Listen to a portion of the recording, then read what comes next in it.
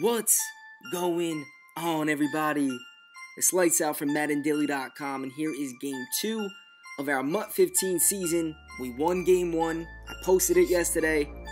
Now it's time to get a second win to the season. We're trying to make the Super Bowl. If we get more than 2 losses this season, we will not make the playoffs. So every game counts. We're starting off. We see that he always is consistently having 8 guys in the box, and he's blitzing the right side, and he's base aligning, so there I audible to an outside run, hit Hillis in the flats. Hillis is starting the game off strong. Now I just put Johnson back in, motioned him to the left, found him open in the flats. I'm going to be doing that a lot this game. He's not really respecting the flats as I hit him to the right side, so I go left, right, and he's letting me roll out, and now I'm going to take advantage and bomb my opponent deep with Johnson. So it was a dual running back effort, that drive. And that was pretty easy, so we're starting off 7-0. Good defense on first and second down. Third down, I make a huge error, and I dipped on the flats when I shouldn't have. I was responsible to play deep, and he hit me just like that. That was the cheapest touchdown ever, and it's all my fault. But we're still moving and grooving, 7-7 with 55 seconds left. Again, exploiting the flats, just taking it one play at a time. Here I hit him with a screen that he was not ready for. I almost get the first. It's 3rd and 1, and I'm just going to pound it in with Hillis. Getting close to 33-yard line. I hit him with a counter. He was not ready for it, and we get in for the touchdown. It's 14-7 with 3:54 left. We got to buckle down, baby. We got to get this stop. He's in that pistol running a play action, and we're about to pick it off this time, and we don't react. Why does that happen so much in Madden 15? We don't know, but it sucks when that happens. And again, it happens. Oh man, that could have been 2 picks when my safeties did not react. And now, just like that, he's on the 6-7 yard line. I get a nice stop. He's running off tackle at a strong guy, 6 yard line, and my defense just decides to not react to that left side. I have 2 zones there, and no, I'm not playing that slant. Alright, cool. 14-14. I don't feel like my opponent's gonna stop me until Michael Vick overthrows the damn ball. I had the post wide open, an inside bullet pass, and now the tides have turned. 1:44 left in the second. My opponent's running the ball down my throat. I cannot stop it. 3rd and 2, and we get the stop. Let's go. 4th and inches. Really? 1st and 10? Oh man, we gotta stop this. 1:17 left, and we picked that shit. A ball hawk bait interception. 1:14 left.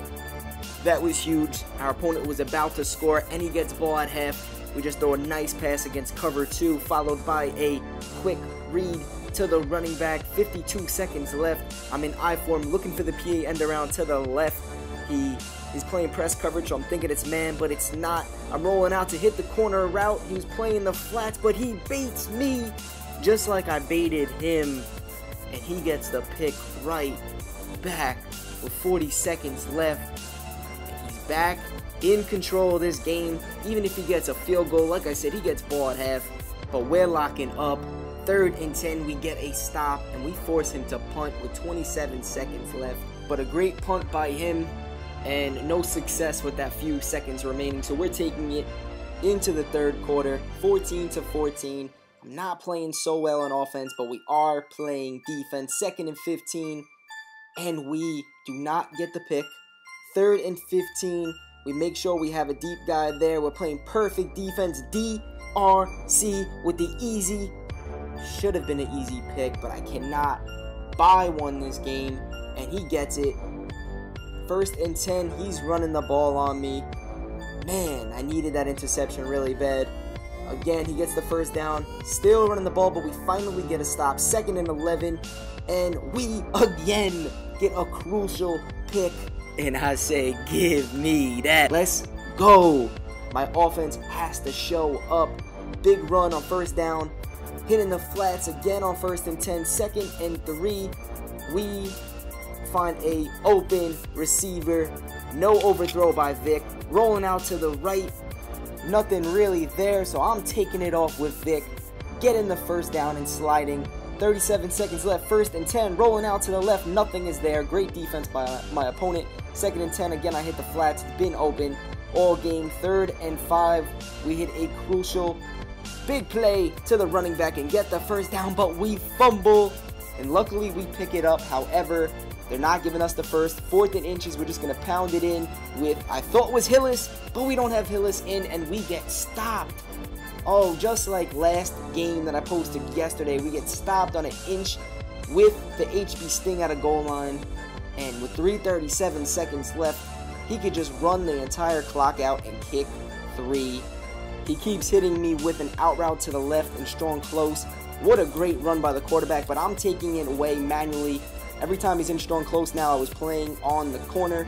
Here he comes out in a pistol set, so I'm expecting the run up the middle. He does a play action, but we get a stop. 2:30 left, and he gets the 1st down.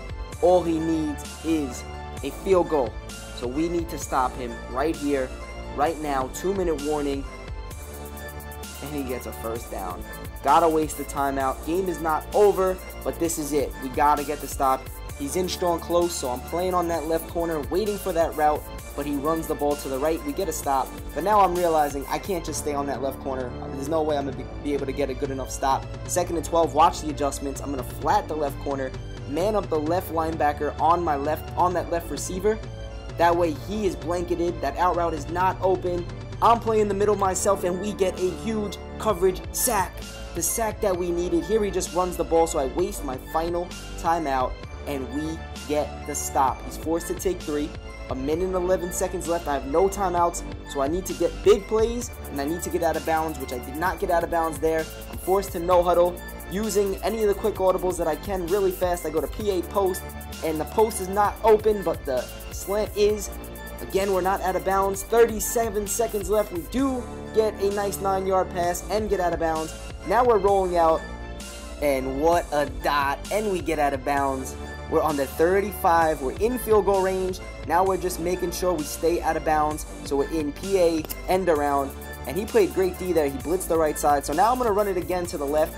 The reason why I'm running this is because I know that I could hit the running back, the tight end, or run with the quarterback, and I could get out of bounds. So that's why I did it. I got out of it there, and finally I'm on the 13-yard line. 8 seconds left. I have no timeouts. I want to do a spectacular catch to Burris, but I like doing it 10 yards and shorter. So I'm going to try to get 3 more yards with a quick pass, a flat pass, or a rollout to the left. Here I have my slot receiver on a corner. I'm going to motion the left receiver to the left and throw a quick pass to him. If that left corner goes up the field and plays the corner route, and that's what I do. He backs off. X looks open. I'm going to throw to him and get out of bounds, but... Surprise, motherfucker. No. I throw a pick 6, and that's the game. I was greedy. I could have just took my 3, went to overtime, but no. I had too much confidence in my offense, and I just lost. So now I'm 1-1 in this season. 1 more loss is all I could afford, because you're only allowed 2 losses to make the playoffs in the first string of MUT. 1-1. Tune in tomorrow for game number 3. Sorry, fellas, I choked this one, but I hope you guys enjoyed anyway. If you did, please hit the like button, comment on whatever you want, subscribe if you're new, and until next time, it's Lights Out from MaddenDaily.com. Later.